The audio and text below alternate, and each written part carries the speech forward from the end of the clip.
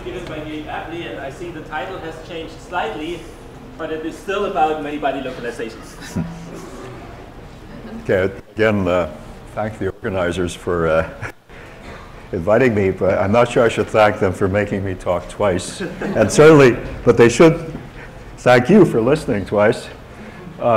So I'm going to talk a little bit about sort of a problem which is both very old and very new. The experiments, actually, that we've been working on this for a very long time, and I think some of the new language that's been introduced about many-body localization might be helpful.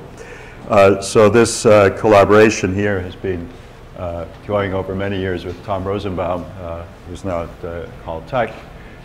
Various students, former students of his, actually mainly from Chicago, but have moved on, as well as my old group in the UK, and with a little bit of input also from Sue Coppersmith, who's now just moving from Wisconsin to Sydney. So let me just give the outline. So I'll just give you sort of a brief introduction, which I just copied from a review article, which you can also read, but to save you the trouble, about thermalization and the many-body localization problem, why we think it's important. Then I'll tell you why we think that this particular magnetic salt that we've worked on for such a long time is actually a possible solid-state realization. Then I'll talk a little bit about, or rather a lot about, the sort of the heart of the matter, which is how we can actually get very different, seemingly stable states, depending actually on bath coupling. So there's essentially a phase transition which depends on bath coupling in this system when it's disordered. Then I'll discuss a method which is really an old method from physics on how to probe localization even in dense many-body systems such as this. So let me just essentially go and copy for you what you can read in this very nice review article by David Hughes and Scherrer, and just sort of remind you of what the issue is. So you know, there's always this problem that we have when we think about statistical mechanics and thermodynamics, and how we make the contact between that and quantum mechanics. And essentially, we bring in this mystical bath, which has mystical temperature, and normally, you know, the prescription that we have is we have some kind of a bath which defines temperature for us, and then we have a system inside, and then we occupy its quantum levels using the temperature that's given, so using some kind of either Bose-Einstein or Fermi-Dirac distribution, with whatever is appropriate for the statistics of the particles that live within this quantum system, you know, for which we pretend to know how to do calculations. So, of course, the prescription of quantum statistical mechanics is to say, well, the system is somehow its own bath. You can take essentially, you can set some boundary conditions, which could be what you think is high temperature. Let's say randomize everything, and then run some kind of Heisenberg equation of motion. And eventually, if you wait long enough, you'll get an answer which might correspond to what you measure in the lab. So these are the two approaches. This is sort of the normal thinking that we have, particularly as experimentalists. This is how a theorist might think of it if he had infinite computing power. And but this actually really sets up, these two things really set up the question, is what is the relationship between these two pictures? And in particular, I think, is a quantum mechanical system really, how does a quantum mechanical system actually act as its own bath? If I take a chunk of material and I put it, so to speak, on ice, and I just let it sit there, you know, how does that work if there's no contact with the outside world? And the question is, to what extent is contact with the outside world equivalent to just contact with a system, a large N system by itself? This is a fundamental question, is can a system function as its own bath? And this problem actually turns out has deep connection to the problem that we've been hearing about all morning, which is the localization problem. So if we can actually divide the system into regions which are characterized by localized states, then the system really can't function as its own bath, and thermalization of the variety that we described initially just simply can't occur. So if you take, let's say, just some set of spins, then, of course, if they're just localized and not interacting, each of these things will just live on its own block sphere, and I'll just get some kind of a product state which will just never thermalize. So there's a deep connection between localized states and thermalization. In fact, now the question is, of course, in life, as you know, there's always some further range interactions, and that's, of course, again, was the theme of the first talk, is once we introduce the further range interaction, do we defeat localization or enhance it? And I've just reproduced this table. I'm not going to go through it here because you can do that on your own time when you're in an airplane. But basically, the question is if, obviously we can say a lot of things about single particle localization, but once you introduce many body interactions, then how essentially can we, to what extent can we thermalize?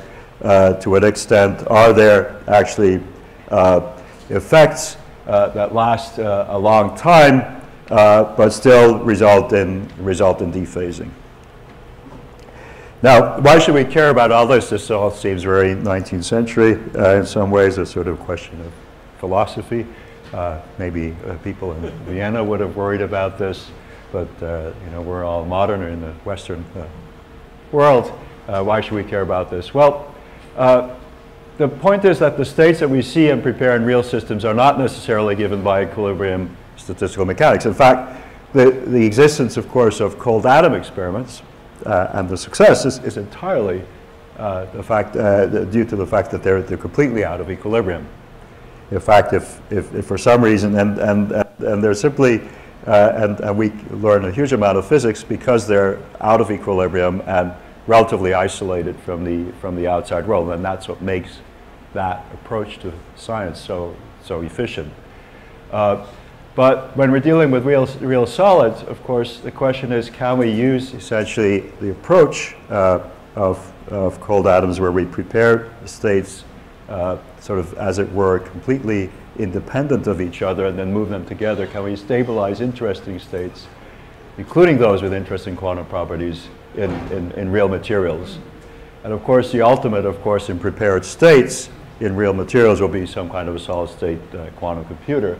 So there's a very deep connection between essentially, can we control many body localization in real systems? If we can, we can build a quantum computer. Of course, if we can't, we're just being funded.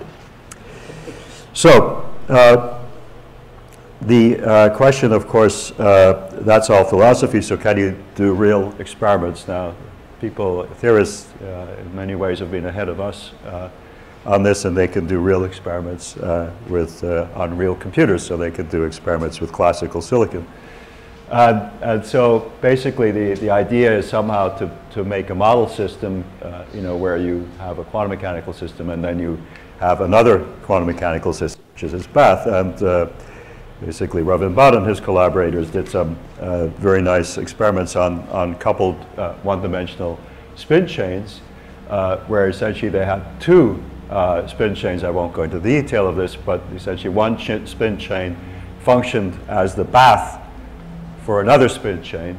They proceeded to look at the localization properties on these spin chains as they turn up essentially the interaction between the two of them. So this interaction strength here, G, represents the coupling, as it were, to the other 1D chain. And what they found is that actually as they changed, for instance, the bandwidth or the bath coupling. Actually, they could cross over from relatively delocalized states here. Of course, the proxy for localization is simply looking for very sharp eigenstates of the system, and they could actually tune essentially the sharpness of the spectrum as a function of the coupling. So there are clearly bath coupling effects. They can actually see transitions between essentially localized and delocalized states as they change the bath coupling with this particular model of the bath. So here they just explicitly modeled the bath. Sorry, what is plotted here? These are just the this is just the density of states as a function of energy. Okay, so these are just basically transverse field Ising chains, but it doesn't really matter what it is they just essentially brought two chains into contact with each other and looked at the local, essentially looked at whether you had a dispersive exciton. So what happens, of course, in these systems is as you know, you get some kind of a, I mean, these are all mapping onto what Eduardo and people like Dan Fisher and so on have been doing for a long time. But you can actually get essentially crossovers between the localized states, which are non-dispersive, to dispersive states, excitonic-like states, depending on this coupling. And as I said, this is the Hamiltonian, which you can recognize essentially as essentially what boils down to two transverse field Ising models coupled to each other. So you can do very nice models with that. Now, the question is can you do this? Can you implement anything at all like this in a real experiment? To do something which is interesting and simple enough, you really want also to deal with a transverse field Ising model.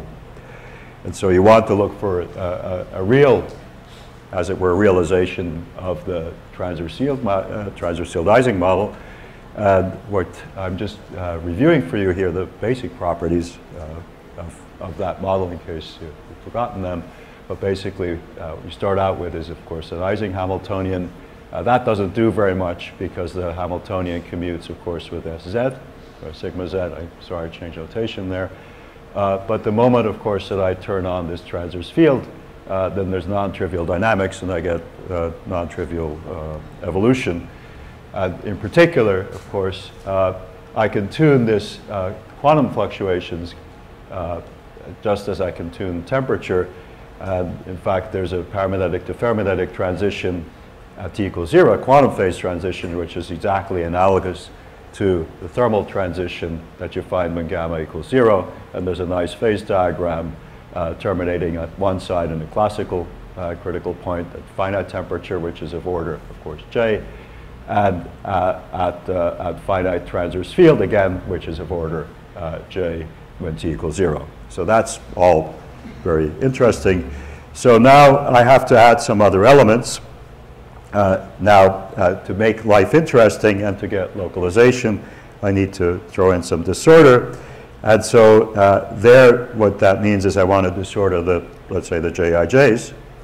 And of course, these interactions can be quite simple. Before they're disordered, I could have, for example, a ferromagnet or an antiferromagnet, depending on the sign of the interaction. And in both of those cases, I get a phase diagram of exactly the kind that I showed you. I can either have a Néel state or a Curie state. But what we want to do is have some complexity, so we introduce an interaction of random sign. So the question is now in this dense system, dense sort of spin system, in a transverse field, can I get localization effects?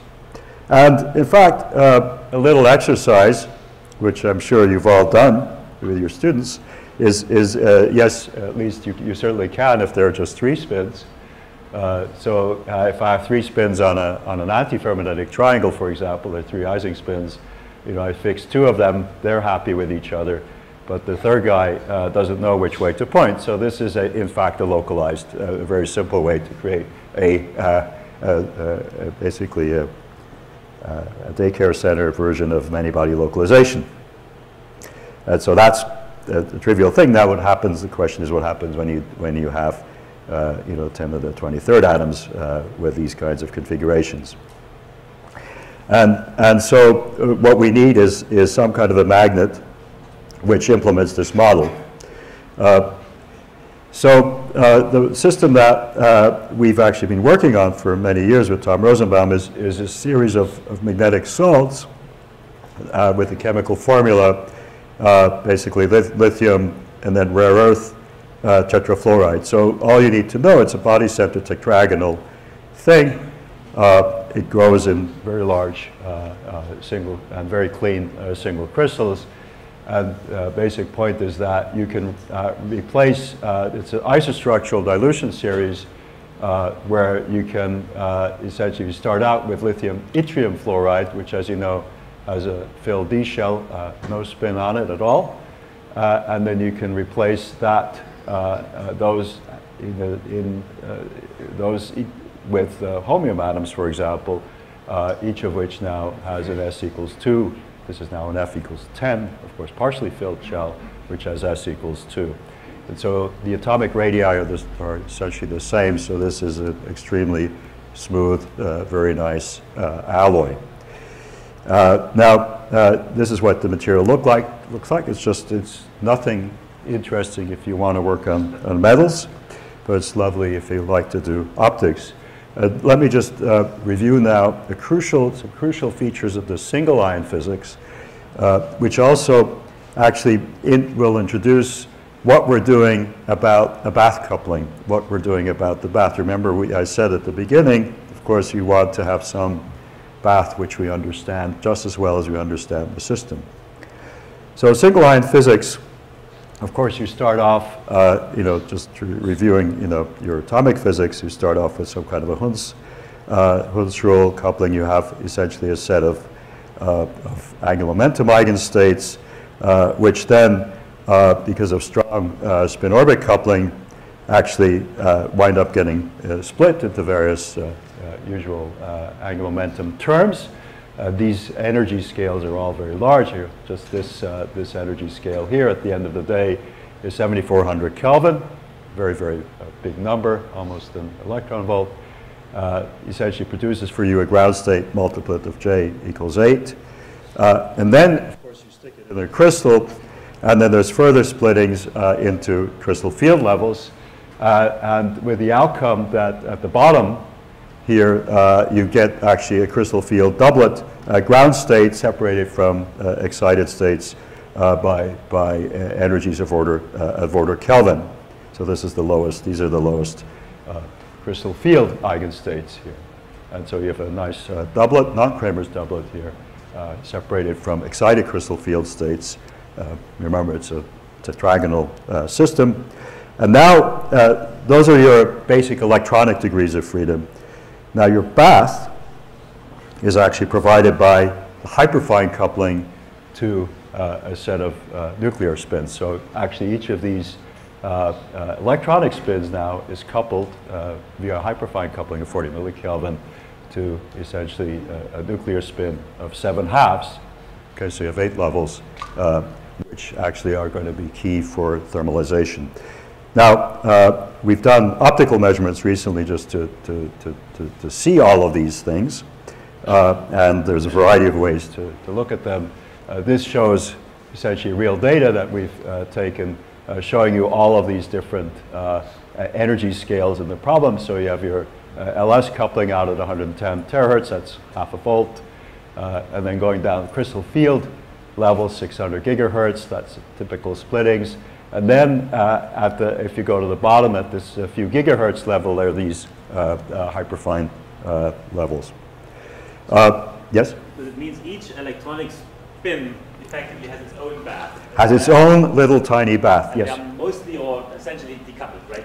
In that, yeah. So they're, well, depending on how dense, of course, I'm going to get to the interactions in a minute. So this is now the single ion limit. Yeah. And so this is sort of the little bath for each spin when it lives by itself. Low energy excitations, actually low energy crystal field excitations, were seen ages ago using inelastic neutron scattering. Notice here, now these are millivolts. You don't actually see the hyperfine splittings because the resolution's not good enough. But recently we've done essentially terahertz spectroscopy using pulsed lasers. And I'm not going to describe how this works here, but just to show you how important it is to have such things to really see what's going on using actually terahertz spectroscopy. And here's the instrument. Here's the data that's taken essentially in the time domain. What you do here actually in this form of spectroscopy is, again, it's a prepared state. You whack essentially the sample twice with very fast optical pulses. Then you do autocorrelation spectroscopy, and at the end you just take a Fourier transform, and you get actually beautiful low-lying crystal field levels. So now you're seeing really the low-lying crystal field levels, including their hyperfine splittings, and these are now the things that really matter when you're doing physics, low-temperature physics, which is what we're interested in doing to pursue the localization problem here. So now down in this frequency domain, you can see now the first and second crystal field levels, which will be mixed also by perturbations such as external field or strain. Here you can see them in their full glory with their hyperfine splittings. Now, that's just a blow up, and we've played there's actually all kinds of interesting physics one can do just with the single levels to see exactly how they relax as a function of temperature and transverse field, but that's not the subject of this talk. So the system that we're looking at is this lithium homeofluoride. We've seen it in the very dilute limit, and we've seen essentially this hierarchy of energy scales for the single ions, at the bottom of which is this nuclear term and these crystal field terms. Now, what about the interactions if we have a few atoms? Well, if you have a few atoms, actually what matters the most is the dipole interaction. These are very big moments that we've got. It's a G equals 14 doublet. And so we have very big G factors. So the dipole interaction is actually quite appreciable. It's of order of Kelvin, so it's bigger than that hyperfine coupling. And we have this 9 Kelvin gap to the next state.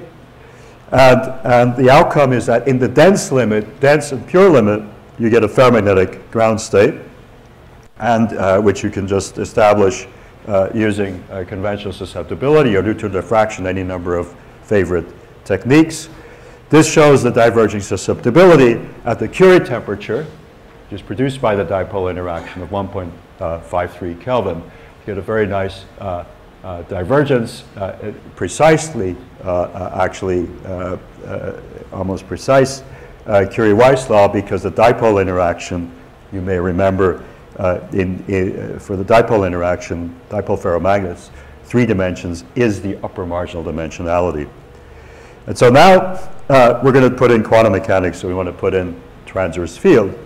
And so what happens with the transverse field is it mixes the ground state and the excited state to produce a splitting, which essentially allows you then to write the system with the effective Hamiltonian, which is just a very simple transverse field Ising model where you're dealing just with this ground state manifold.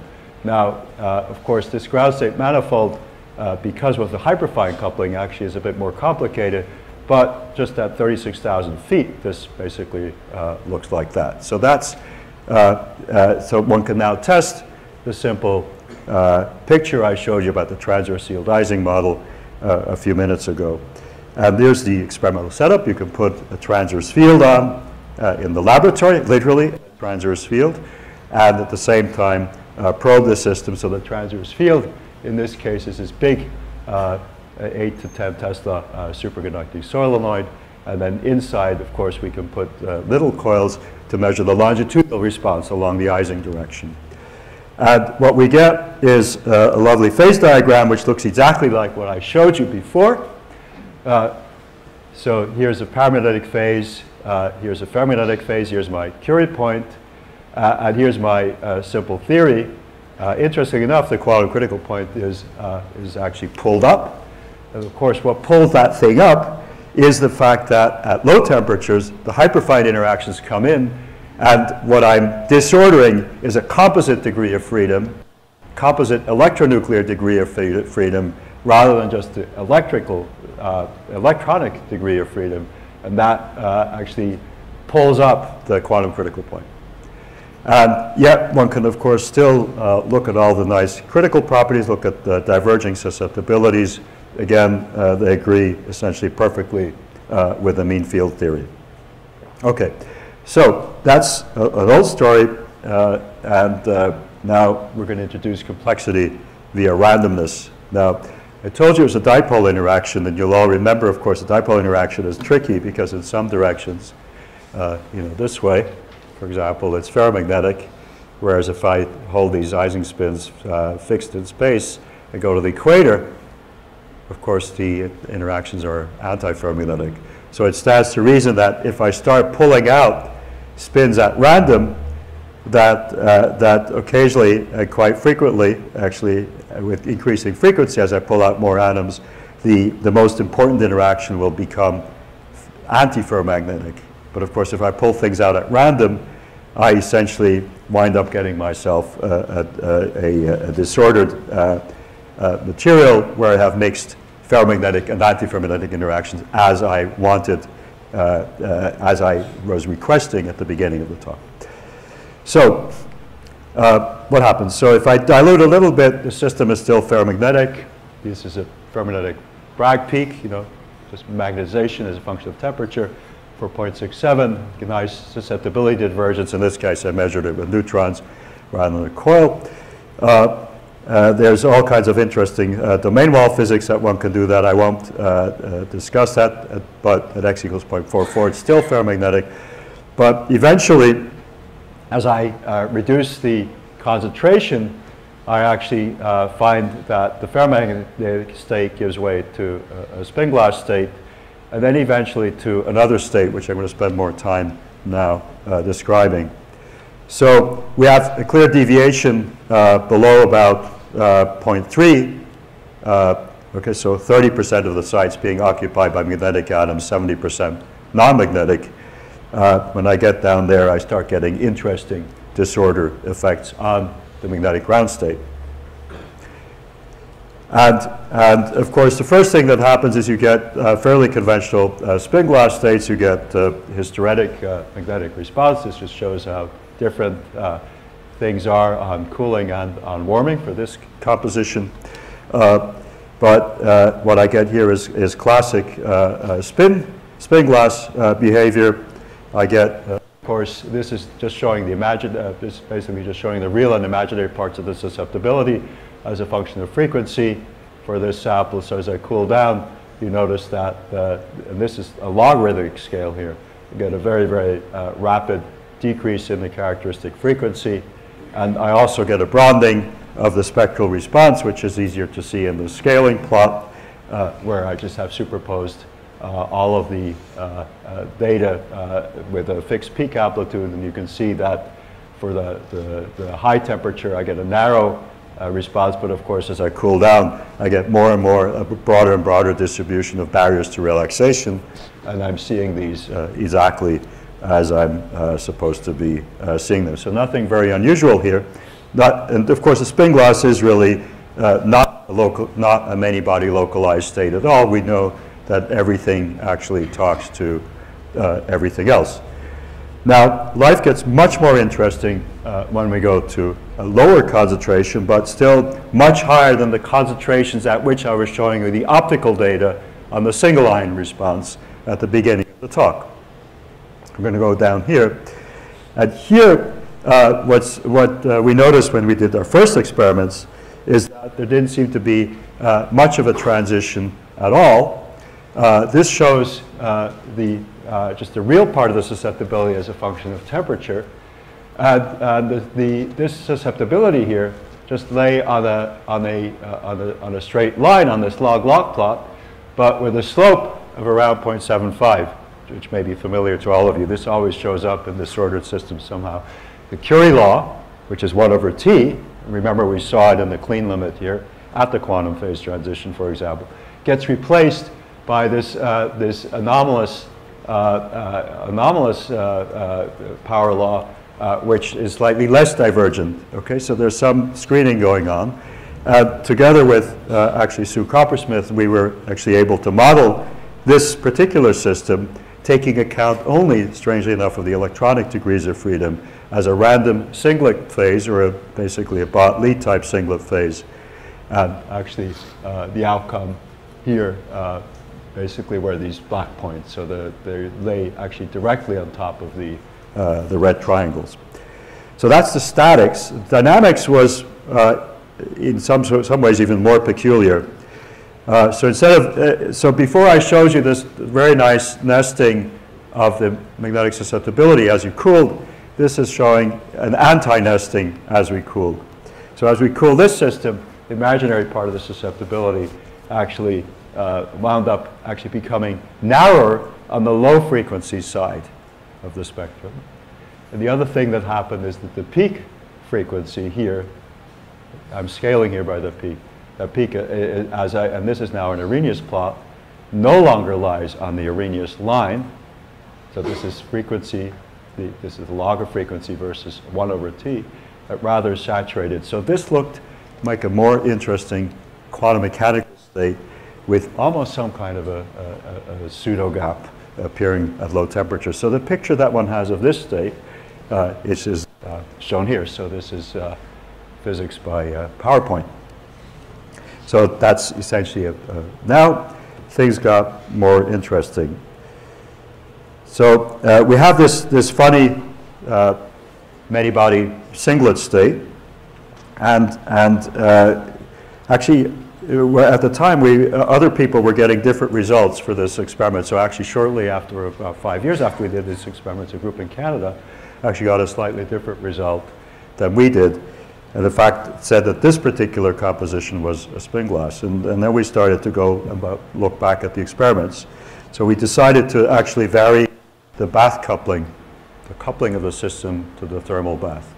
Yeah, I've got a few minutes here. Yeah. And the question is, you know, does that affect the outcome of these experiments? And we simply changed the coupling of the bath essentially by the degree to which we essentially pressed sapphire rods against the end of the sample. So very, very primitive. And we found actually very remarkable results. And of course you could say, well, this is just going to probe trivial thermalization. But it isn't trivial thermalization that you control with this. So if we have a very strongly coupled sample, very strongly coupled to the refrigerator, the idea is, of course, always that you want to wait for t goes to infinity. So t goes to infinity for most of us is the lifetime of the graduate student. And so what we did was this was the lifetime. Well, it was a little bit out here, but basically needed to do a few experiments. But the bottom line is, if you have a simple thermalization actually problem that you induce by coupling the system slightly in a weak way to the thermal bath, you should simply postpone the onset of equilibration. Well, that's what you see here in chi prime. But actually in chi double prime, you have multiple crossings of the thermalization curve after you arrive at low temperatures. Okay, so that means this is here, this red curve is not simply a time-shifted version of the blue curve. In fact, what we did was when we went to the very long time limit, both for the weak coupling to the thermal bath and strong coupling to the thermal bath, of course, we arrive at susceptibility curves, susceptibility spectra, imaginary parts of the magnetic susceptibility as a function of frequency, which are fingerprints of the state. And in fact, another thing that we can do is we can say, well, perhaps we don't really know the temperature of the system. Let's say, and what we're going to do is we're going to simply match peak frequency. So if I have a system which was weakly coupled to the thermal bath, I simply say, well, my effective temperature is given by the peak frequency, and I should match that system with a system that's strongly coupled to the thermal bath with the same peak frequency. Okay, so I have a proxy, an internal thermometer of the system given by the peak frequency of the magnetic susceptibility. So if I pick, for instance, a peak frequency of 6 hertz, I can then do a scan of the susceptibility essentially around that peak frequency. And here I've plotted in a scaled form for essentially 2 cases where the peak frequency is the same. One is the strongly connected sample to the bath, and one is a weakly connected. So peak frequency is the same. The typical temperature is the same.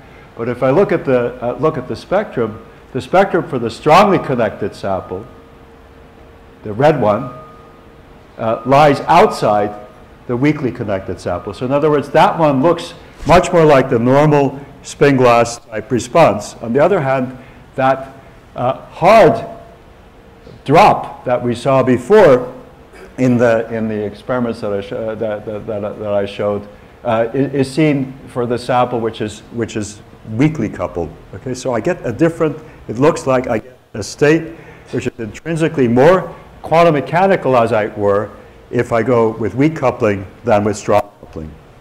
Now, one can actually do all kinds. So the bottom line is different states for different heat sinking, even in the long time limit, even when I use as a proxy the typical temperature. So, and in fact, I can also look at these Arrhenius plots. Again, in the case strong coupling, I have a nice Arrhenius law being followed. In the case of weak coupling to the bath, I deviate. So I get a quantum regime. Now, the nonlinear response of the states is also very, very dramatically different. And so how do we get different states? Well, of course, the hint, of course, in that was in the initial phase of the talk when I showed you these complicated level schemes. Of course, the moment that I have complicated level schemes for individual atoms, of course, if I put the atoms together, I get more complicated level schemes, and I get avoided and unavoided level crossings. And of course, if I have a dense system, and in fact 4.5% concentration is dense, if I have a dense system like this, then if I travel down to the ground state through this essentially carnival ride of level crossings, if I have a place for the heat to go easily, quickly, while I do that, it stands to reason that I could actually wind up in a very different state at the end of the day than at the beginning. And of course, because it's a many-body system, there's of course a routing problem here, which could take an infinite amount of time. And so we've created this state. Now we've played various games with it. We've looked at the effects of transverse yield. I'm finished, I think, right? I have. Yes, sir. Yeah. Zero. Okay. So we've actually explored using essentially transverse fields to mix these states and actually get towards the strong bath coupling. This is shown here. I can walk you through this in a minute.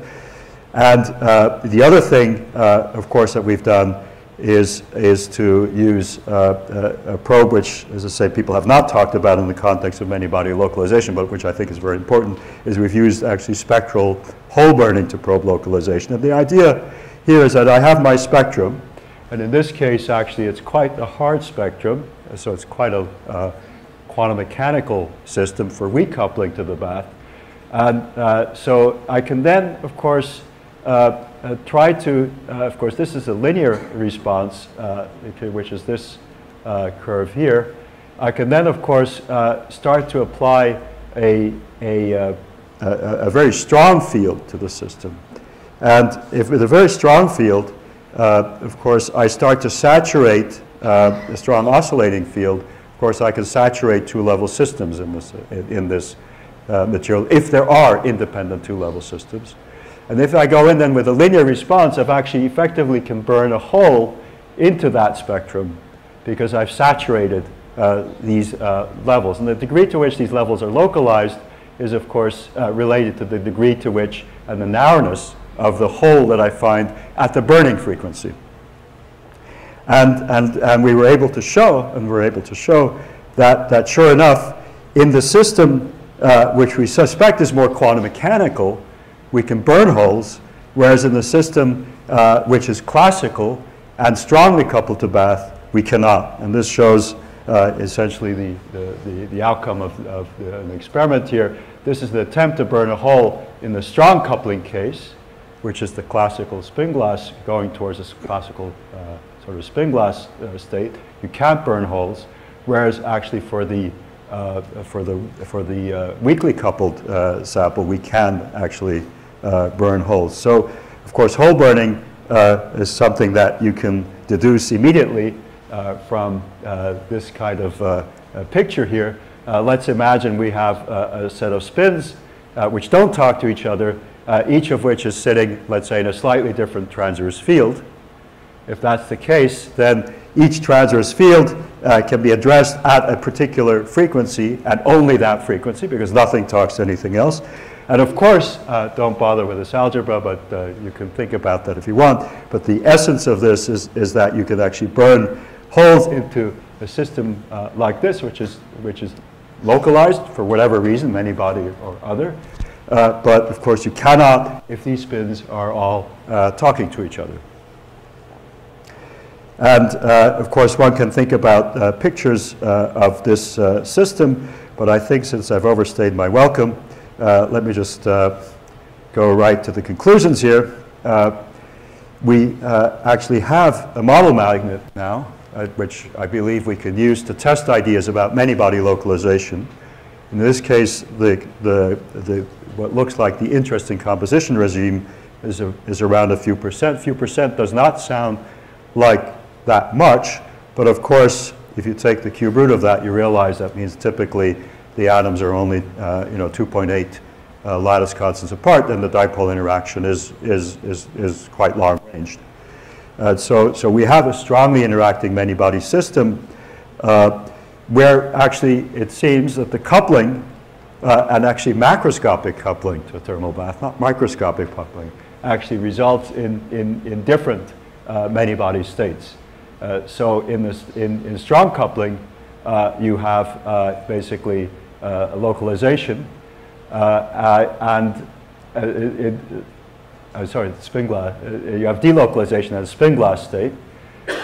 In the weak coupling, you seem to have this hidden sort of RVB, random singlet state, and that random singlet state actually displays signatures of many-body localization in the very direct form of hole burning. So we actually have, for the first time, been able to use sort of a simple technique just with a susceptibility coil to show that the system does divide up into what seem to be localized substates, and it is not acting as its own bath. So hole burning, I think what's interesting in this particular system is that the Qs, actually the holes are extraordinarily sharp. We get Qs, effective Qs of order 100,000 or so. There's also what and you will have noticed is that the line shapes actually could be peculiar. There's actually a Fano effect. At the end of the day, even though the holes are narrow, there's still a Fano effect. There's some small residual coupling to the other to the other clusters, which results in a Fano resonance. The other thing that if you analyze the holes, actually the response the response actually at particular values of transverse field actually can become dissipationless, and actually where we see that happening is near what appear to be level crossing resonances for the single ion problem. Last, and this is the challenge to you, is and this has of course been the challenge to us when we've been dealing with the referees on this problem, is that the theory has not been constructed. In particular, what I showed you, of course, was things happening at extraordinarily low frequencies, and one really has to ask, why what accounts for these very low frequencies, and also why does it work as well as it does? It's extraordinary how sharp these holes are. Thank you very much. Thank you very much. Questions? I have a question about your interpretation of at a random singlet phase. Yeah. Because there are either spins interacting with dipolar interactions. Okay, so you have Ising spins interacting with dipolar interactions. So that's typically not something that leads to singlet formation. For singlets, you need like exchange or Heisenberg spins or something like that. No, you can get, basically there, this is where the higher lying crystal field levels come in. So what happens, of course, is the dipolar interaction has, of course, talks to three components of the spin. And so even though you have a ground state, which is an Ising doublet, they're excited states. And so you can actually mix in, effectively you have internal transverse fields that are derived, which come from the dipolar interaction itself. Because you, and this is a quantum mechanical effect, because you mix in these high lying states, which are not terribly far away. Now, if there were hundreds of degrees away, they wouldn't matter, but the point is there's a mixing that accounts for that. And that's, in fact, what the simulation, basically the decimation that we did with Sue Coppersmith.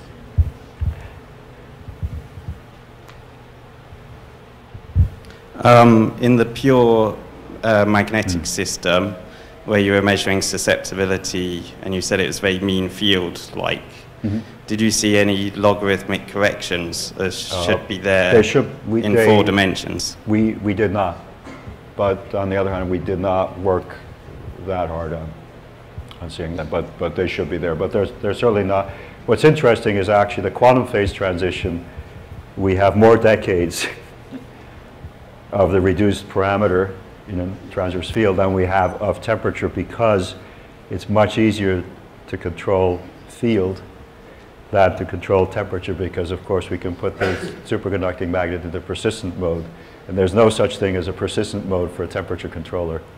So we have more decades. So on the quantum mechanical side, you know, we've gone very far, but of course there the upper critical dimensionality anyway is 3. Just for short range interactions, and of course it goes down from there. But there's no logarithmic corrections. And the other question was, I didn't quite understand how you do the whole burning experiment, because I think you are running out of time. But how do you know that you're not locally heating the sample? Because you at low millikelvin temperatures. You are of course heating it, and that's shown directly in the. You can see that, and so you will inevitably it will result in a certain amount of heating. So this is basically this is at 110 millikelvin, and this is before you put the pump on. And so what happens is you then what you then do is you match the typical temperature of the system with the heated. This is heated without the pump. Okay, so you can see that the typical temperature goes up to something like 150 millikelvin when you do it. So there is some obviously delocalization, but actually remarkably little, and enough to, of course, keep a very sharp hull. So yeah, that's. I apologize for being stupid, but you show the phase diagram with the spin glass phase, and then there is this low concentration mysterious phase. Now, you said here if we turn on thermalization, then we recover some spin glass. Right. But how does this phase diagram actually, look like for various degrees of thermalization, or is it even a meaningful question to ask? Well, I think it is a meaningful question to ask, and that's of course the question we asked, for these experiments is do you get a different ground state, depending on how the system, on the history of the system as it was cooled. And that phase diagram that you showed, this was for what? That phase diagram, look, I showed it to you with a question mark. There was a reason. Let me just go back here, sorry.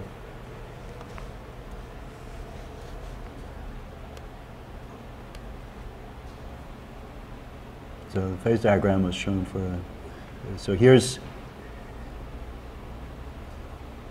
the phase diagram.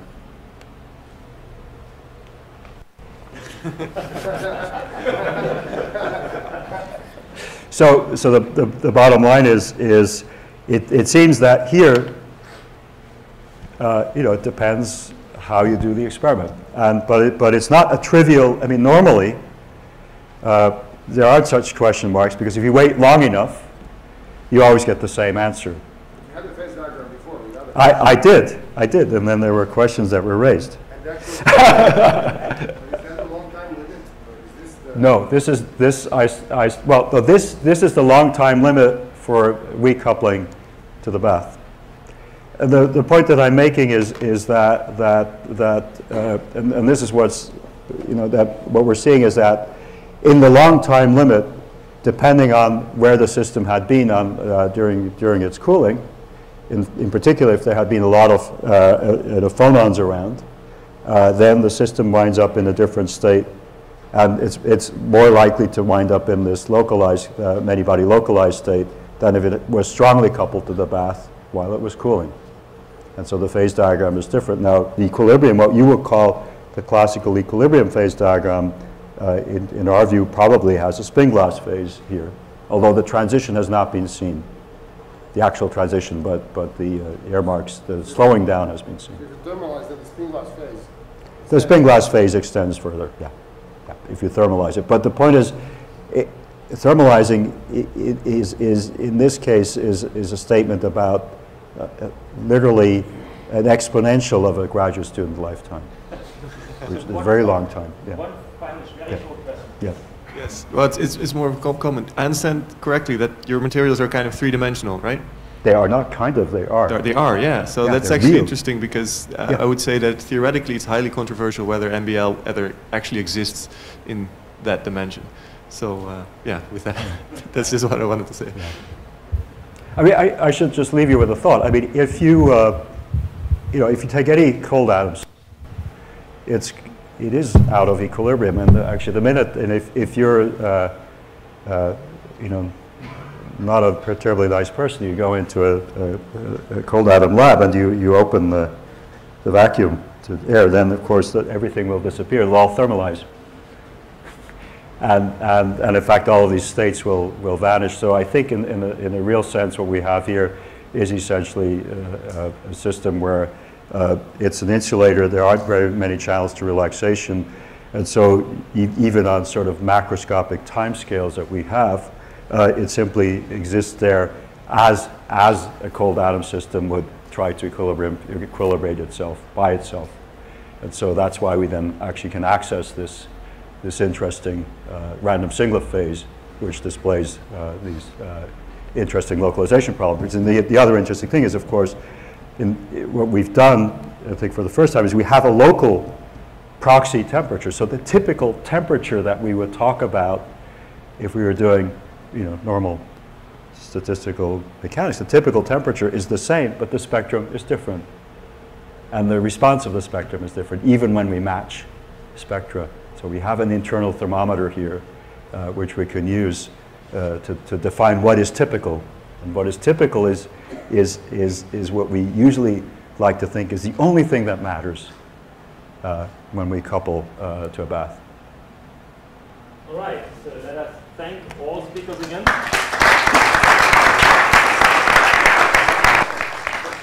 the session is closed.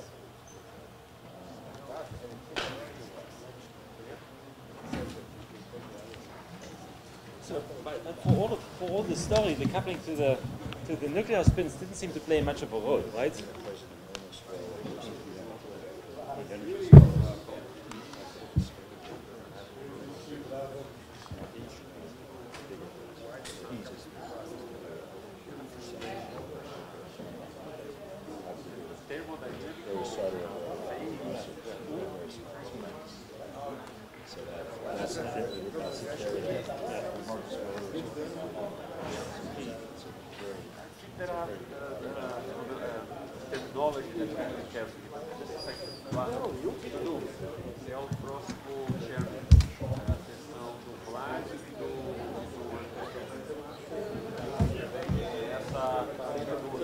Scherrer himself? No.